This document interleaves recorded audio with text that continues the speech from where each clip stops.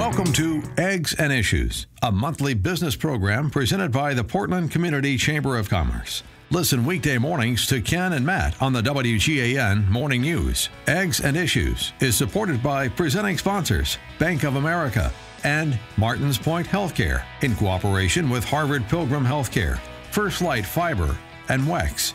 And now, please welcome Portland Community Chamber of Commerce President Jack Lufkin. Good morning, everybody. Good morning. Hello and welcome to Eggs and Issues. I am Jack Lufkin with Key Bank, and I am the volunteer president of the Portland Community Chamber of Commerce. I want to wish you all a happy new year. Thank you for joining us today. This is, of course, our first Eggs and Issues of 2018, and we're kicking off the season with a fantastic presentation from Danielle Conway, Dean of the UMaine School of Law. I do want to note we do have a few dignitaries in the room today. With us, we have Mayor Strimling, Councillor Duson, and Chief Justice Softly. We thank you and everyone for attending here today.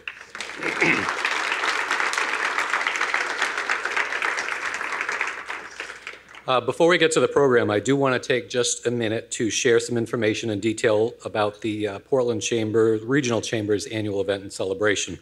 That's going to be taking place in just a short period of time here, Wednesday, January 24th. Our annual event, which is named Imagine Portland, is not only the Chamber's largest networking event, but it's the largest fundraising opportunity of the year. It is also our chance to honor our annual award recipients, those who have stood up in the community to take on a challenge and those who have made a difference and benefited our region. And today, I have the pleasure of announcing, and you have the pleasure of hearing firsthand the winners of these awards. They're no secret to the award recipients, but we're going to announce them here today, and please join us at the annual event to hear more about their fantastic contributions to the region. So our award for leadership in the private sector will be going to Melissa Smith of WEX. She is the CEO of WEX.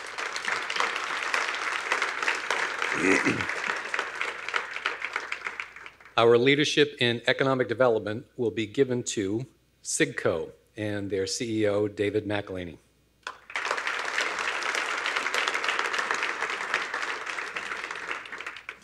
For leadership in the public sector, we'll be actually presenting dual awards this year for their incredible work done defeating the November Portland ballot referendums on rent control and zoning.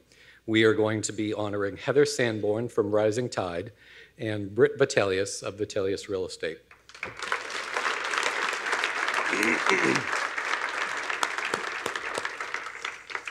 And last but certainly not least, our Visionary Volunteer Leadership Award goes to a Chamber volunteer extraordinaire, Michelle Raber with State Farm, past president of the Scarborough Community Chamber of Commerce, just a tireless volunteer.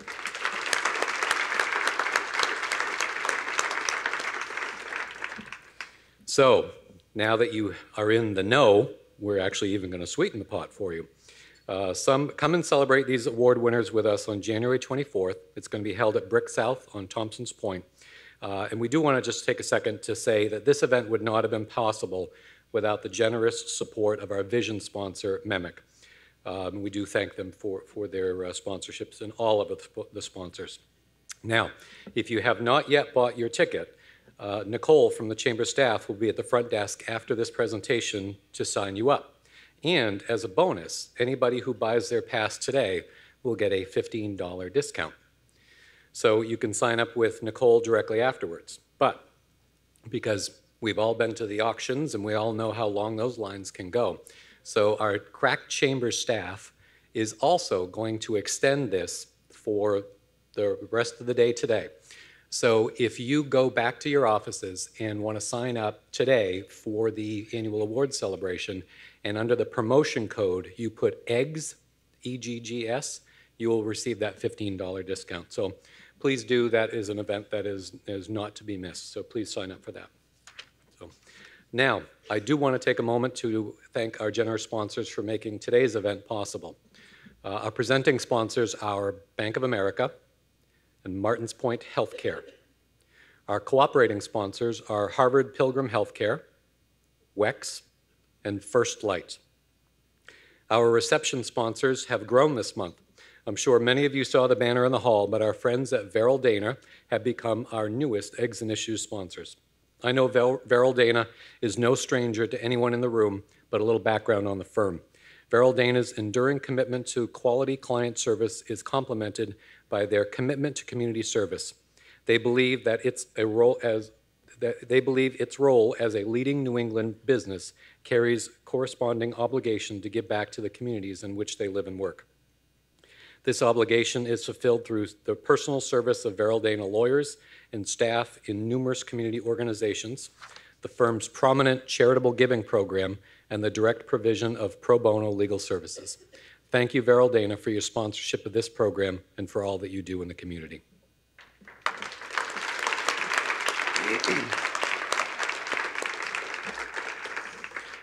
Now, our other reception sponsors include Clark Insurance and Key Bank.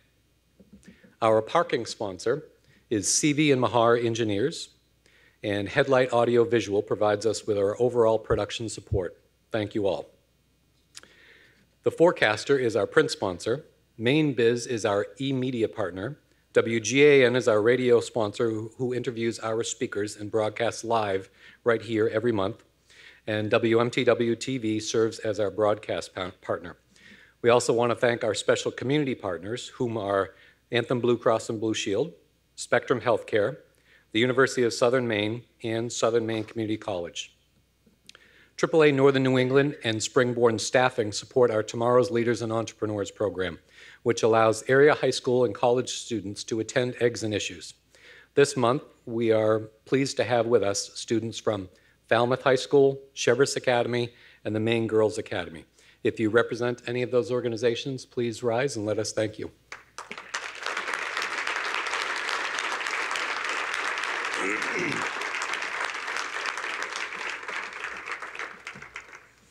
Baker Newman & Noyes sponsors our Community Corner program, which allows area nonprofits to promote their organizations at Eggs and Issues. This month's Community Corner is the American Lung Association. The American Lung Association would like to invite you and your business to participate in their New England cycling events this spring. The Trek Across Maine is a 1, 2, or 3-day ride across the state, starting at Sunday River and ending in Belfast. And I believe everyone at their table has a little brochure on that. So if you're looking to get out of the state of Maine, Cycle the Seacoast is the perfect option for you. Choose from 25, 50, or 100 miles, starting and ending in Red Hook Brewery in Portsmouth, New Hampshire. Both events raise vital funds to support the programs and initiatives of the American Lung Association in Maine and New Hampshire. To learn more, search Trek Across Maine or Cycle the Seacoast on Facebook, or take the handout located at your table. And staff from the association will be here to speak with you in the lobby after breakfast. I would like to welcome from the American Lung Association, Melissa Walden, Development Manager, Lance Boucher, Director of Public Policy, Peggy Penyor, I'm very sorry, and Rhonda Vosmus, who are our board members, and Rachel Reed for the American Lung Association Leadership Board. Thank you all for being here today.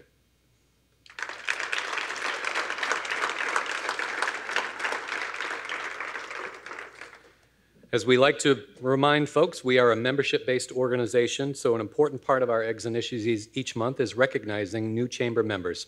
Today, we'd like to welcome them to the chamber, so I'll read very quickly through them. House of Languages, Maine Imaging, Bristol Seafood, the U.S. Army, and National University. We also have Walton External Affairs, SIGCO, Southwest Airlines, Airwaves of U.S. Cellular, and Mariama's Beauty Supply and Braiding. Welcome to the Chamber. We greatly appreciate your membership in our organization and look forward to working alongside you in the months and years to come. Round of applause for our new members.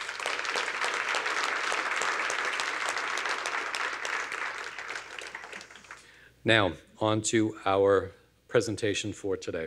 I just want to remind folks that we will have a question and answer period after our keynote. And if you'd like to ask a question, there are, I see 3 microphones at various points throughout the room. We ask that you go to the microphone, tell us your name and your organization before your question. So, Danielle Conway is Dean and Professor of Law at the University of Maine School of Law. She is a leading expert in public procurement law, entrepreneurship, and intellectual property law. She teaches in the areas of intellectual property law, licensing intellectual property, international intellectual property law, internet law and policy, and government contract law. Dean Conway has realized the goal of immersing Maine law into the greater Maine community by promoting access to affordable legal services in rural parts of the state, creating leadership opportunities for underrepresented students through Maine's Laws Plus program, and driving workforce development with new programs, one in regulatory compliance and another in information, privacy, and cybersecurity. She has over 27 years of military service and has recently retired as a rank of lieutenant colonel. And we are lucky enough to have her on our Regional Chamber Board of Directors. So without further ado, I would welcome to the stage Danielle Conway.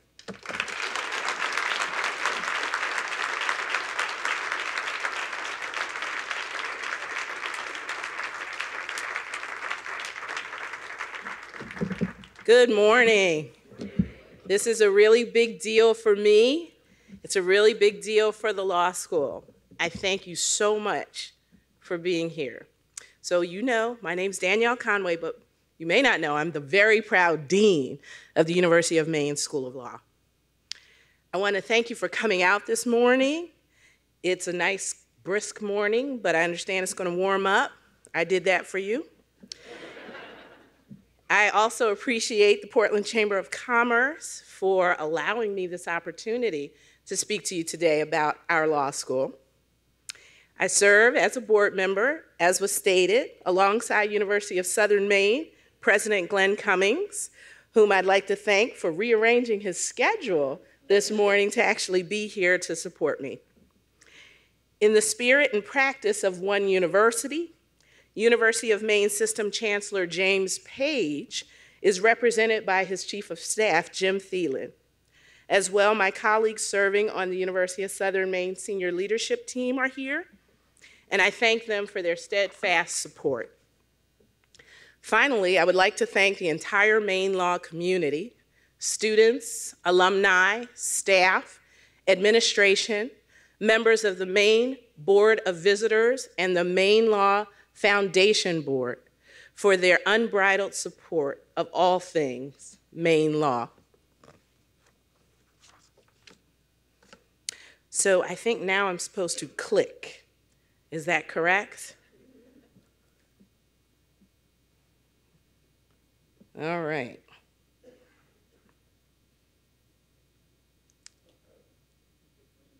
The big green, oh, the big one. That's fantastic.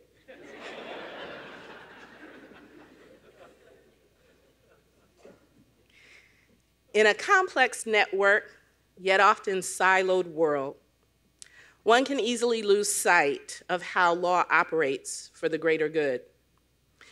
So much so that I perceive that people question whether law really matters. Before responding to this question, I think it's important to consider how the greater good is defined. One might say that serving the greater good means providing people and businesses access to affordable legal services, especially close to our hearts in rural communities. Others might say providing sound legal advice to parties hoping to enter into a deal is a good thing, or maybe even developing a compliance program for an enterprise operating in a highly regulated industry. That might be for the greater good. In each of these contexts, though, the existence of and the belief in the rule of law and in legal systems are key components of managing relationships. The rule of law and the existence of legal infrastructure provide individuals, businesses, and institutions with certainty and confidence that they will be treated fairly and equitably. So in this context, I answer resoundingly that law does matter. Law has purpose. It has purpose in an organized, civilized society, to let us know that there is certainty and stability. Law has power. It has power to protect, to create, to coerce, and to legitimize according to our fundamental core principles. And law is ever present. It regulates the environment that we inhabit, the technology that drives us forward, and the business and personal relationships that we enter. Law also creates trust, a trust between government and citizen, and normalizes behavior for the benefit of a well-functioning and civilized society. So why do lawyers matter? Anyone who has heard me speak over the past 2.5 years knows that I have an answer for this question. I have had the privilege of training law students and lawyers at over 6 institutions of higher education, including schools in Australia, Hawaii, and even as a uniformed service member of the United States Army Judge Advocate General's Legal Center and School. In my over 25 years of teaching and practicing, I have a clear understanding of why lawyers matter. Lawyers matter because they defend the United States Constitution. Lawyers matter because they promote the rule of law around the globe. Lawyers matter because they represent the most vulnerable among us. For sure, these are very large concepts, but these concepts can be reduced to their most basic elements. Lawyers matter because we translate and transfer knowledge. We've all heard the saying, knowledge is power. There is no truer statement when someone uninitiated in the law must confront any aspect of the legal system. A lawyer's value is in how she makes law accessible to those who are not members of the legal profession. Lawyers also represent. A very important person just yesterday told me that law is one of the helping professions. Consider that when the most vulnerable among us has access to a lawyer and receives fair and equitable treatment, society has just benefited by gaining one more person, one more entity that believes in the rule of law. This belief creates stronger communities, and stronger communities yield stakeholders who focus on achieving prosperity, usually through establishing economic enterprises and seeking growth and progress. Lawyers also stand up. Lawyers are trained extensively on enforcing the rights and protections of individuals and entities, as well as on their obligation to meet extraordinarily high standards of ethics and professionalism. This training fosters a commitment to respond to injustice of any kind. In this way, after tackling these 2 questions, this one turns out to be the easiest. But I also have to remember that it's easiest for me because I have been brought up in the legal tradition. My hope today is that you begin to see why this is the easiest question, whether you have graduated from another law school further south, or whether you have not had a direct connection to the profession at all. Maine law matters.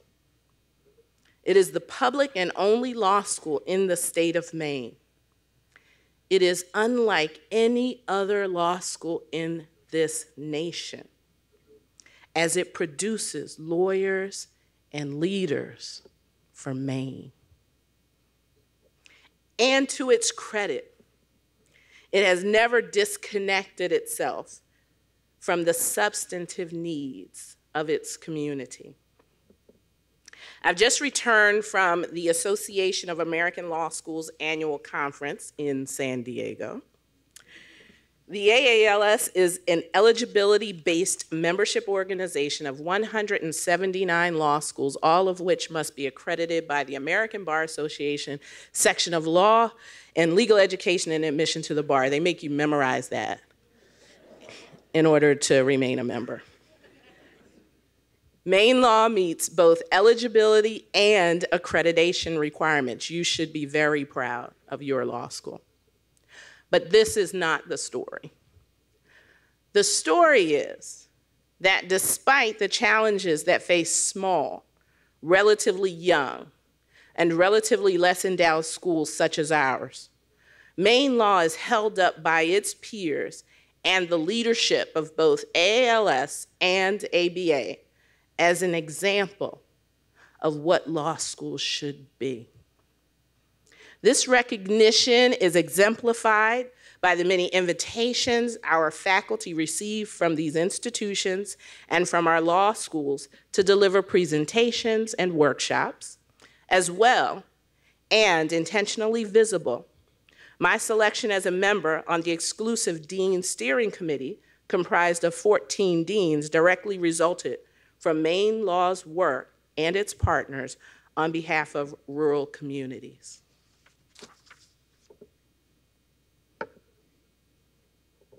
Maine Law matters because of what it produces. It produces highly qualified lawyers who recognize their roles as leaders, and it produces lawyers who are connected to their communities here in Maine. This is why I am the proud dean of the University of Maine School of Law. So in just 2.5 years, this measure is how we have reimagined what a law school can be. And other schools are catching on to what we already know, that the future of the legal profession rests on how we as lawyers and law schools enrich our communities. This captures the essence of place-based practice. And it leads me to always recognize that Maine Law is the public and only law school that serves Maine by producing lawyers and leaders for our communities. Maine Law is not alone in this reimagining. I am honored to have the opportunity to recognize the efforts of Chancellor Page, President Cummings, President Hunter, George Campbell, President and CEO of Maine Center Ventures, for moving the vision of the Maine Graduate and Professional Center from concept to starting gate. These leaders facilitated the various partnerships among the system assets that will work to enhance economic growth and workforce development in Maine.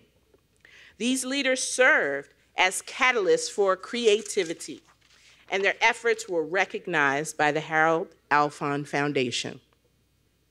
The Certificate in Regulatory Compliance for non-lawyers that I'm going to talk about today is but one of the standout executive education initiatives to be launched within the Graduate and Professional Center.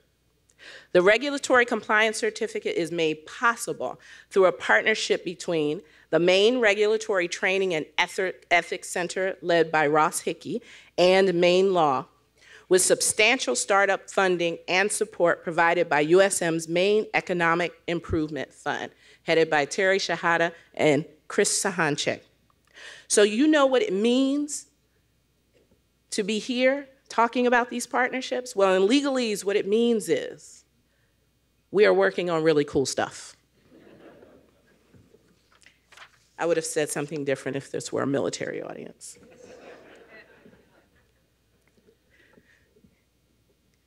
So what value do we provide in this wonderful partnership? I'm here to either acquaint you or reacquaint you to what we do up there in that Gothic building.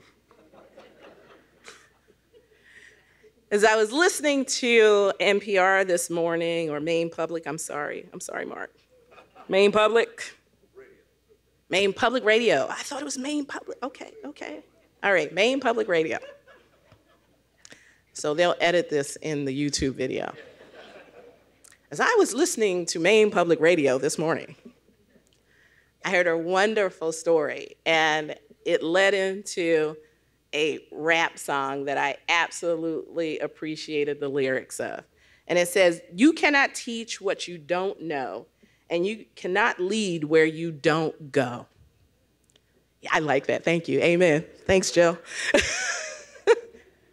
That's exactly right. And this is how I feel about the extraordinary faculty at the University of Maine School of Law. Part of our value rests with our professors. Professors do somehow get a bad rap. I'm a professor. Stop giving us a bad rap. We are different than most law schools, though, in that the majority of our faculty come from practice. This is what singularly stands out about our law school. The Maine Law mold is to bring from practice tools that inform our curriculum and our teaching. Just to give you a snapshot, Jeff Maine, expert in tax law, practiced in Florida. Lois Lupica practiced bankruptcy law in New York City. Sarah Schindler, state and local government law in California. Dimitri Baum, labor and employment law in California. Christine Davik, IP litigation in Chicago. Jennifer Riggins, right here in Maine, torts and insurance law. And Deirdre Smith, civil litigation, partner, law firm here in Maine. If you know these individuals, you can affirm that they are not just Maine law resource people. They don't just belong to the law school. They belong to Maine. They belong to you. And they teach students who go on to do extraordinary work, not only as lawyers, but as business people, opening up small businesses, representing the public sector. We saw Heather Sanborn getting an award from the chamber. They run companies, invent products. They serve Maine. These are your graduates. As well, their value is in a very important space for us going forward, entrepreneurship and innovation. We produce leaders who are not strangers in this area. Jess Knox, everybody knows Jess Knox. Everybody saw the video where I jumped all over Jess Knox. It was great. If you haven't seen it, go search for it. Alongside Jess Knox, a staple in the startup community, we also count Trevor Hughes, president and CEO of the International Association of Privacy Professionals, and a 1995 graduate of your law school. Maine Law has a unique partnership with the International Association of Privacy Professionals, which renders it one of the top programs in Maine. Top programs is right here in Maine for information privacy in the nation at a time when this field is driving parts of our state and national economies. We are also fortunate to have launched a Professor of Practice program in which legal practitioners having specialized knowledge and a strong sense of volunteerism, emphasis on volunteerism, augment our offerings. One such professor of practice is Peter Guffin, a partner at Pierce Atwood who specializes in information privacy law and manages the firm's intellectual property and technology group and heads the firm's privacy and data security practice. And Maine Law has, and something really important to me, value in leadership. Maine Law's alumni are visible leaders in our community. Our alumni are engaged in local, state, and federal levels of government. Maine's Attorney General and Chief Justice, as well as 9 state legislators, are Maine Law alumni, and our 4 of the most recent governors count in our alumni base. Maine Law also has value for diversity. Maine Law's Innovative Plus program expands on diversity in the various professions by offering a summer scholars program to members of our community. I'm happy that high school students are represented here because when you enter your first year of college, the second thing you should do is apply to the Plus program. Most of our students in the Plus program come from traditionally underrepresented groups, and our aim is to introduce them to the bench and the bar. These groups include first-generation college students, people of color, career changers, residents of rural communities, and so many more. We created this program in part so that employers in Maine could have a pipeline to a more diverse workforce. I've already discussed how we conceived the certificate in regulatory compliance for non-lawyers through preparation of the Graduate and Professional Center. So now let me share with you why we've gone in this direction. Maine Law is one of the first law schools in the country to offer a certificate in regulatory compliance to non-lawyers. I believe the future of legal education rests in the dissemination of knowledge about the law to a greater, wider audience. The regulatory compliance certificate is a means to provide industry leaders with access to current governance and compliance laws and practices at an affordable cost. This program also works to retain talent by offering professional development opportunities close to home. This was a response to what we hear as the need from employers to have good, sound training at home that their talent can take advantage of. Not only is the regulatory compliance certificate available completely in Maine, it is delivered in an intensive format over the course of a year such that attendees do not miss significant time from the workplace. Employers receive high-quality training for their employees in exchange for sponsorships or on a cost-per-course basis. The classes are held 6 times a year, meeting half days on Friday and full days on Saturday. The launch year instruction topics include regulatory compliance, an introduction and overview, administrative law and regulation, regulatory compliance in the healthcare and research space, employment and human resources, information governance, privacy and cybersecurity, and regulatory compliance in risk management and insurance. This is a boatload of training, and you don't have to get on a plane. All you have to do is go up Deering Avenue. The inaugural regulatory compliance certificate is sponsored by UNUM, the Portland Regional Chamber of Commerce, the University of Southern Maine, and MERTEC. The Portland Regional Chamber has invested in this program by offering to its membership 2 seats in the class.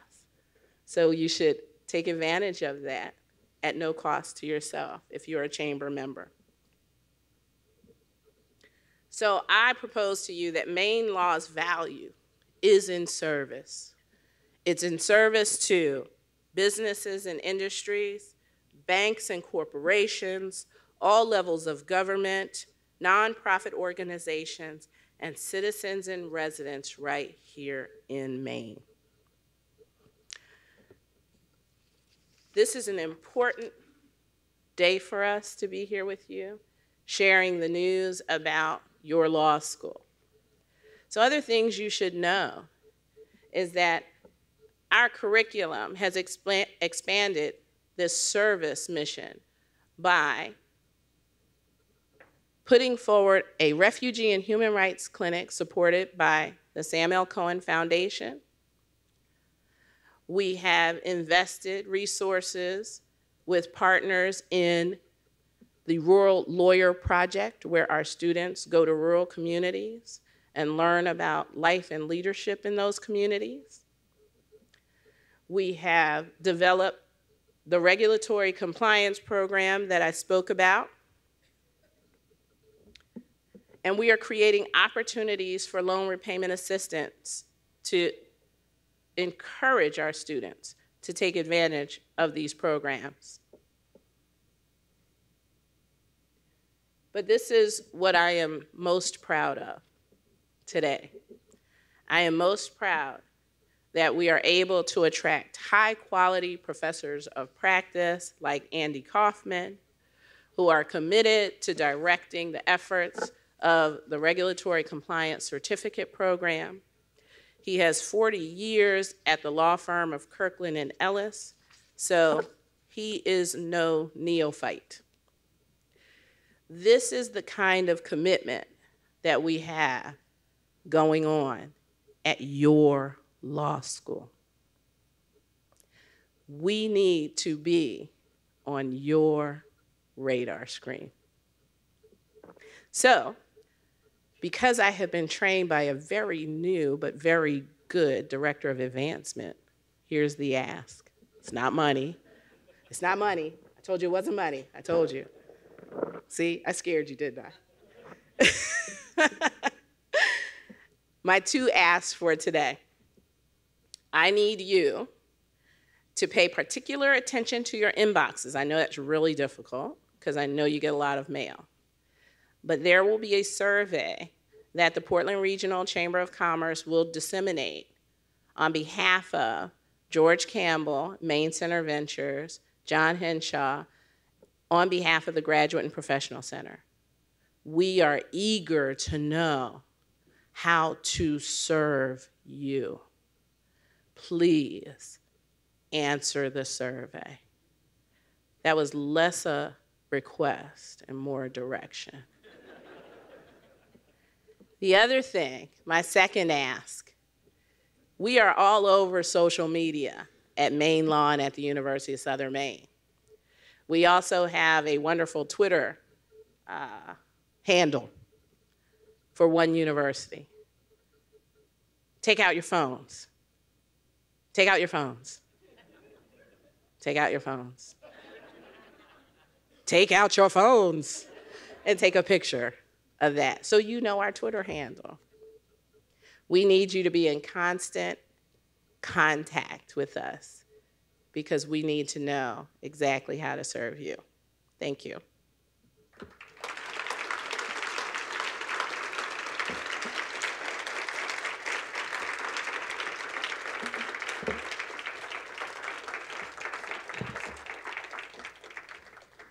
So now I think it's time for questions.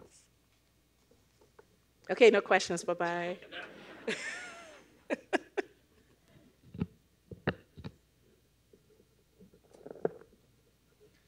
Good morning. Good morning.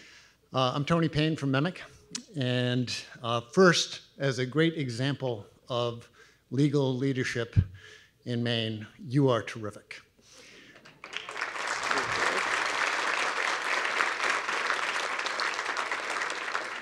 Thank you. I would add that there's also other representatives of wonderful legal leadership, but one, as you mentioned, civic engagement, is a really extraordinary fellow up front named Jim Irwin. And Jim is simultaneously chairing the Board of Trustees for the University of Maine System, as well as the chair of the Portland Regional Chamber of Commerce. And Jim, thank you very much for everything you do.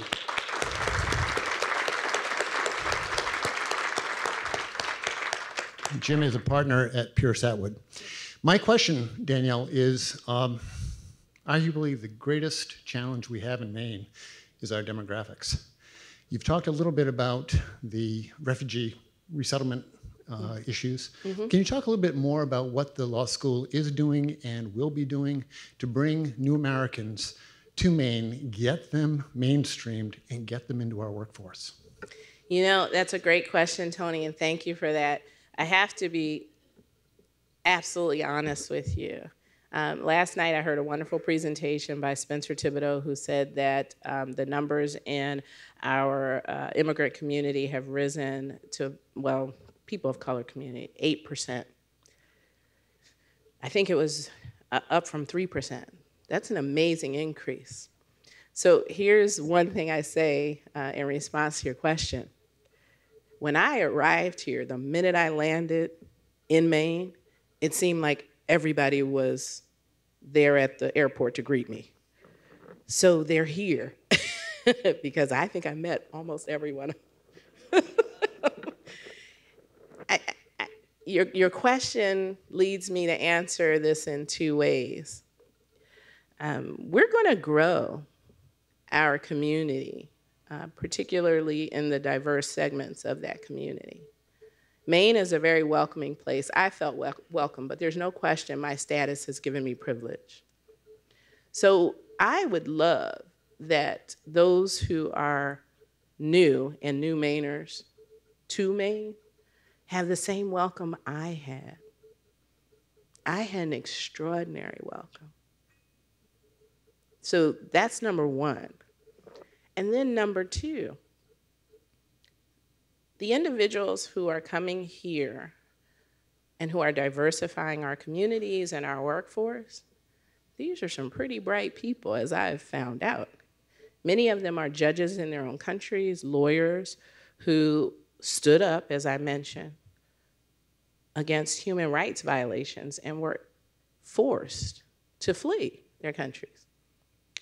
And they deserve recognition for that courage, but also they deserve certification. So one of the initiatives that I'm currently working on, I had a meeting with a funder, currently working on is to try to underwrite 2 positions at the law school in the entering class for the LLM program so that these wonderfully talented individuals could get a certification in Maine so that they can provide legal services. I need the help of the bar to be flexible in how to certify these professionals once they spend that money to attain that degree. That's the challenge. Did I answer your question?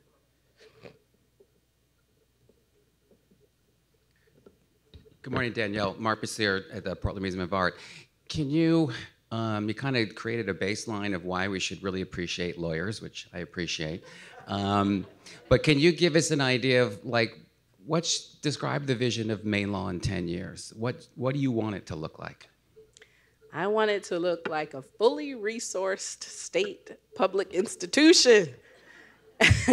I want the state to recognize that this is an imperative.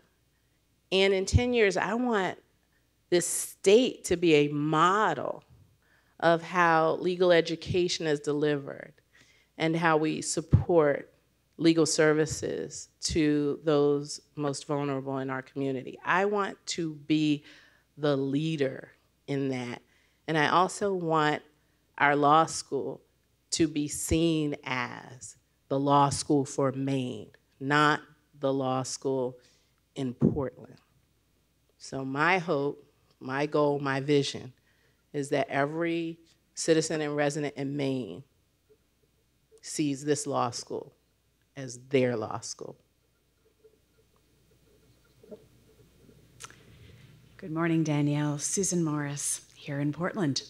Thank you for being the role model, and I am sure a mentor that you are to so many people in the state of Maine.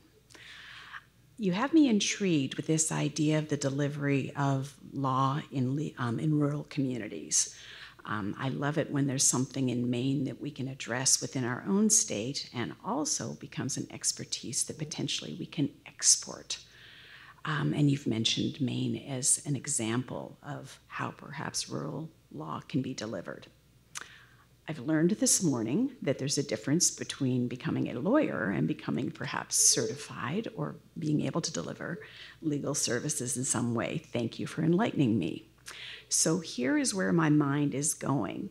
I would like to better understand what is involved in the expertise of delivering to, I guess, education as well as practice to rural communities. I'm drawing the analogy to healthcare, right, where we are suffering a shortage of workers, and also technology is being used in both the education and delivery of healthcare. So I can sense your heads nodding up and down. You get where I'm going. Can you help us understand a little bit more about the expertise you see that needs to be delivered and what the potential is moving forward? Sure, and I'm going to preface what I'm about to say by saying my Associate Dean for Admissions will correct anything I say. So, you ask a lot of questions, and let me try to deconstruct your question, because I think ultimately where you're headed is, how do we get service providers out in rural communities, and how is that a template for other professional disciplines? And then to back into that, what are the requirements to make sure that those individuals are certified and prepared for that kind of delivery of service? Is that?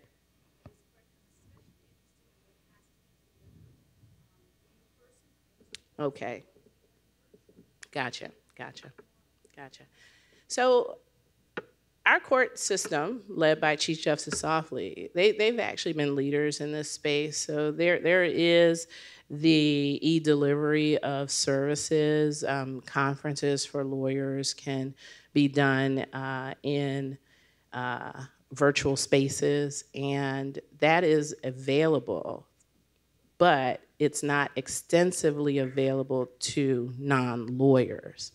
So what we have done, and fortunately through the creativeness of our faculty member, Lois Lupica, we've embarked on these pilot programs to write applications for justice, and Lois calls them apps for justice. And these operate in pilot spaces like landlord and tenant or consumer protection. And so what they do is they try to give digital assistance to individuals who download these apps to create letters of representation for them to actually walk through a dispute with a landlord and tenant. And so unfortunately, we didn't have the funding to make this a course this spring semester, but we're looking to offer it in the fall semester, hoping to get resources for that. That way we teach students not only how to use the apps to deliver this kind of virtual representation, but we also teach the law students through this project how to actually code so that when they go out to practice, they can actually use their coding skills to develop additional applications along these legal service provision guidelines. So I think also, and then to attach it to the certification question, we do as a bar need to look at some models like other states that have paraprofessional certification to see whether those programs would fit within our needs. But they have to be consistent with our high standard of professionalism, ethics, and practice. And so those are the things that have to be worked out with the Board of Bar Examiners and admission to the bar here in Maine. And then finally, we are all in at Maine Law. Right? My default answer is like, yes. That's what gets me into trouble with people. It's like, yes, okay, we'll do that. But that's always my default answer, because at the end of the day, we have to be really open to progress, especially in the legal profession. And what I can say about the state of Maine is, when you go to somebody with an idea, they sort of run with it. And so that's what I've liked very much about Maine. So I think that the other thing I'll say, the last thing I'll say to your question is, I'd really like to work with allied health and public policy. I have this vision of delivering pods of professionals to rural communities.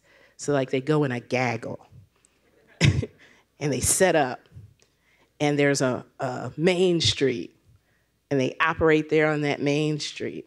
And they can be actually brick and mortar, or they could be roaming, every quarter they could be roaming. So I have this great vision of what we can do as professionals. So social work, health services, legal services, psychiatric services, all of these could be delivered in according to a similar template. Hi, I'm Maria Kuhn. I'm a senior at Falmouth High School. And at the risk of sounding too much like a senior, like a teenage girl, you are so awesome.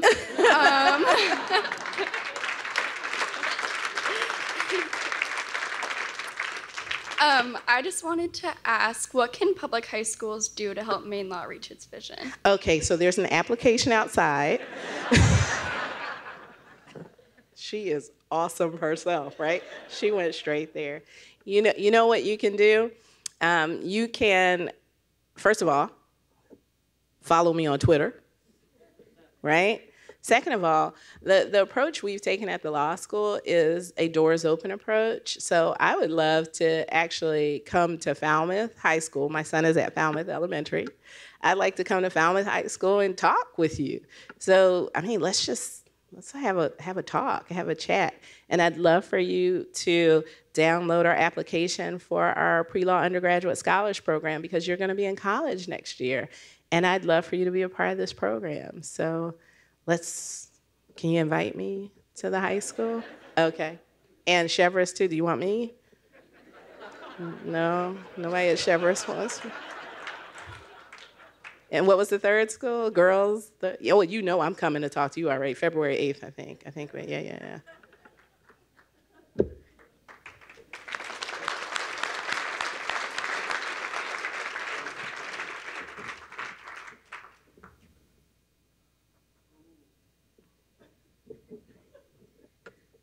WEX is a sponsor of the Regulatory and Compliance Program. I am so sorry.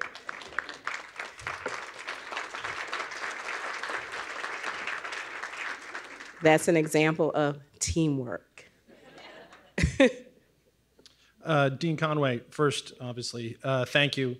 Second, sort of to Jim Tierney, I would like to advocate for a 10-year contract lock-in for Dean Conway at the law school. So anything we can do in the alumni group. One of the things I'm interested in is can you pick out one lesson that you've learned at some of the other places that you've been that you, if you could accelerate that application of that lesson here in Maine, what would that lesson be that Maine could take and sort of grow in whatever area, whether it's specifically law, but culturally, socially, business community? What would that lesson be? That is a really good question. I've had a lot of time to actually think about that over the last month as I was visiting other business schools and law schools around the globe to try to bring back some partnership for Maine Law. You know, I would like to have a program at our law school that could really entice international students to be here with us. I think it's really important for a small school like ours to have that kind of opportunity. Our students, they're not going to have those kinds of opportunities often to go to another country. So the way that they can get that global experience, because we're not resourced for it, is to have those international students come to us. And around the globe, I mean, the mobility of students is extraordinary. I was in New Zealand, and I've done a lot of indigenous law representation, and I'm used to seeing indigenous people around the globe. I was not really ready when I saw a huge community of African students in New Zealand. I was like, wow, this is awesome. And I want in on this. You know, I want them to come here because New Zealand's an expensive proposition. So I'd really like to accelerate growth and accelerate our goals to get those students here. Okay, thank you so much.